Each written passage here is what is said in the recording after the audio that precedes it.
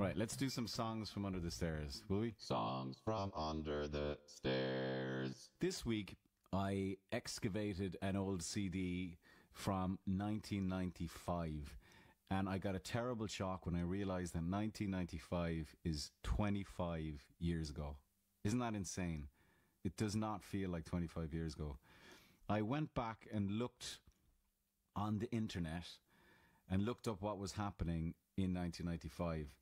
So this might take you back. In 1995, Windows 95 was born. Does everybody remember Windows 95 with its amazing startup sound designed by Brian Eno? Let's have a listen to that startup sound. I remember sending my first email in 1995, or maybe it was 1996, and I remember thinking, this will never catch on. It's ridiculous. I'm going out to write a postcard. In 1995, Clinton was president in the US. John Major was PM in the UK. In Ireland, divorce was finally and narrowly made legal. Seamus Heaney won the Nobel Prize for Literature in 1995. Musically, the big albums in 95, The Bends, The Great Escape by Blur, Jagged Little Pill by Alanis Morissette, Melancholy and the Infinite Sadness by the Pumpkins. Movies, what was happening in movies? Heat, Seven, Waterworld, Clueless, Ace Ventura, Casino. I mean, a mixed bag. The track that I've picked is a Radiohead track. It's off The Bends. Well, Fake Plastic Trees was the single from The Bends, and this is the C-side on the CD single. I listened to this song over and over again when I was about 19, because at the time it seemed to capture with real clarity that in-between time. You know, when you're not quite an adult, but you're definitely not a child anymore, and the kind of uncertainty of that time.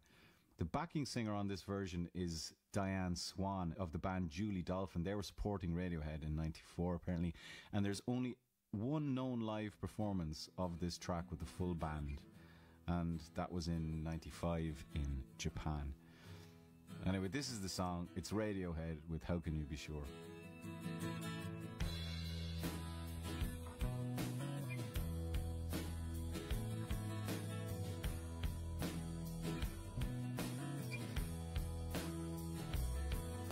Seen all good things and bad, running down the hill. Also, that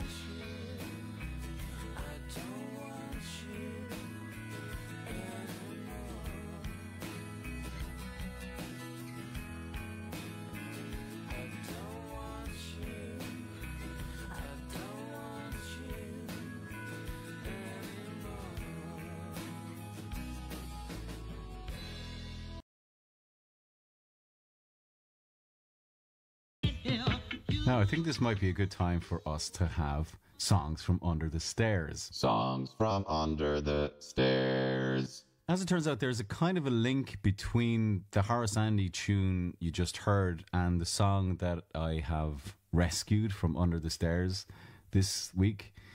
So for the first 19 or 20 years of my life, all I wanted to do was be a musician in a band.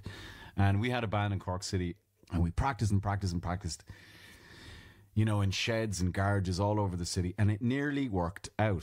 We did actually get offered a record deal, but then, like millions of other bands all over the world, it didn't happen.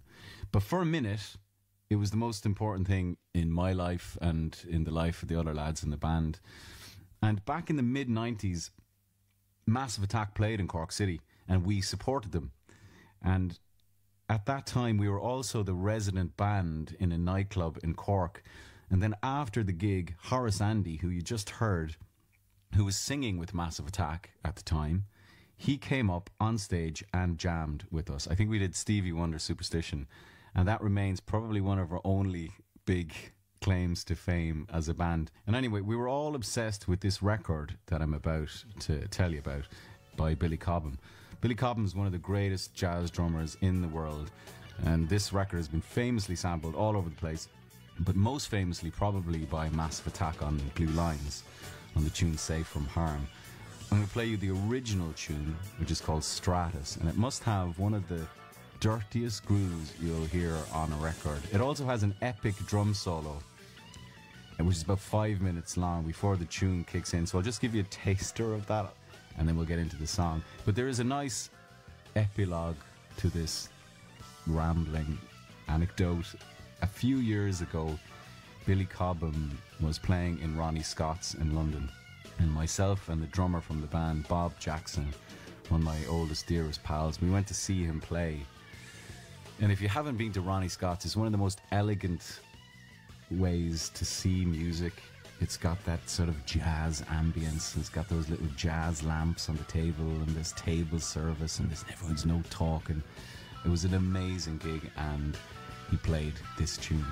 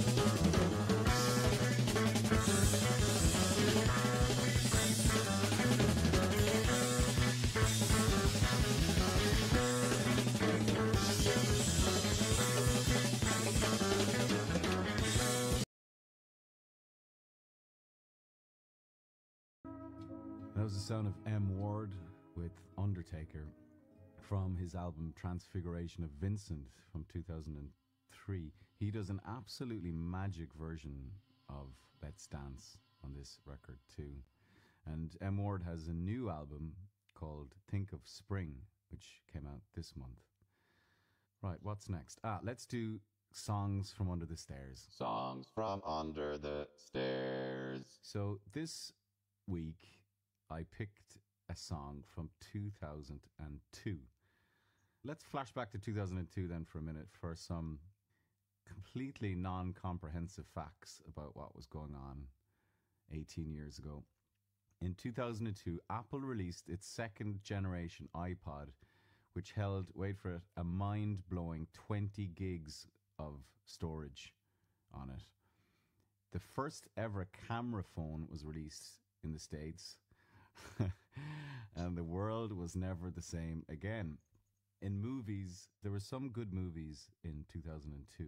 24-Hour Party People, Solaris, the Clooney one, not the Tarkovsky one, for any film nerds listening. Punch Drunk Love, one of my all-time favorite films with Adam Sandler and Emily Watson. Beck's Sea Change came out. There we go, keeping the nautical theme going tenuously. Also, the Flaming Lips brought out Yoshimi Battles the Pink Robots. The track I'm going to play you is the Bees from their debut album Sunshine Hit Me, and the track is called Punch Bag. It has an amazing cover, this CD. I'm just looking at it here. It has a beautifully pink graphic cover with all these line drawings of Mexican wrestlers. I don't know what time of year this album came out, but for me, it's a summer album. The album just feels like it's filled with summer.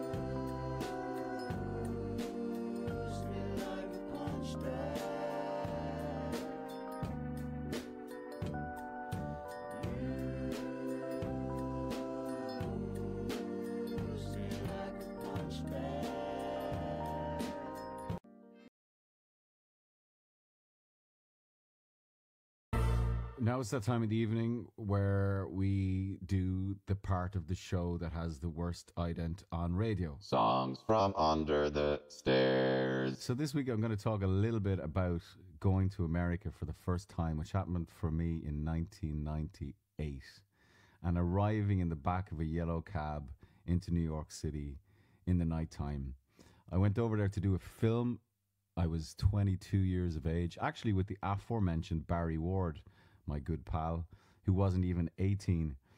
And it was just an intoxicating and very, very happy time. And when you're in New York at the beginning of a career or beginning of your life, it feels like New York is the only place to start that journey. I was listening to lots of different music at the time. A lot of Beastie Boys, actually. I'll play some Beastie Boys next week. But this particular album was on my CD Walkman a lot. And it's a track by Rufus Wainwright, who actually is another Canadian artist. There's definitely something about the music that Canada produces and me. We just click. The track I'm going to play you is Imaginary Love, which is the closing track from his self-titled album. And I know every single lyric of every song on this record. I remember thinking that the songs were so sophisticated and so open and brave and really, really moving. And his voice was unlike anything that I'd heard before. I've seen him in concert many times. I think myself and Rufus Wainwright are kind of the same vintage. So it feels like we've gotten older together. But the music remains really, really young on this particular track. Here you go. This is Imaginary Love.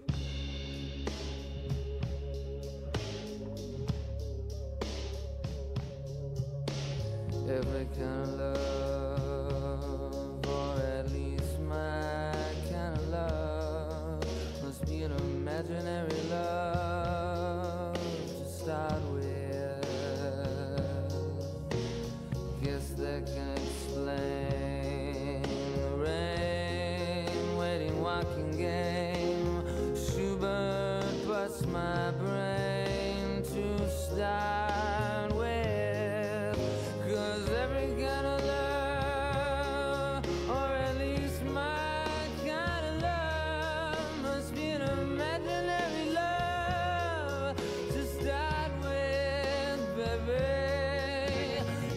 That can explain the rain, waiting, walking game. Schubert busts my brain to start with. Those to look at you in a cab, back of your head across my lap.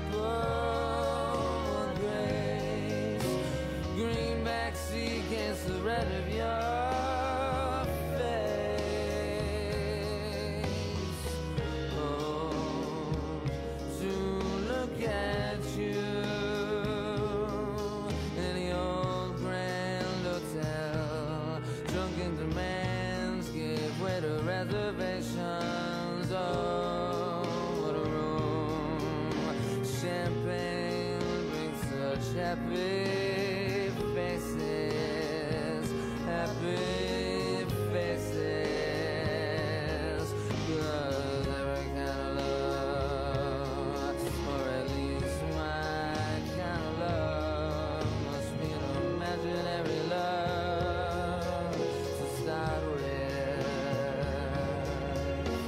Guess that can explain the rain, waiting, walking game. Schubert busts my brain to start with. 'Cause every kind of love, or at least my kind of love, must be an imaginary love to start with, baby. Guess that can explain the rain, waiting, walking game. Schubert busts my brain to start with.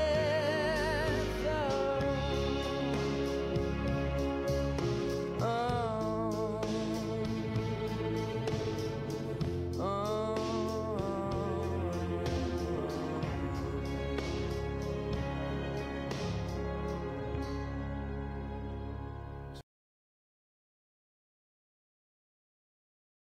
now it's time for the very last songs from Under the Stairs. This is the last time we're going to hear this gloriously excruciating ident. Songs from Under the Stairs. So the track I've picked this week is from Frank Zappa.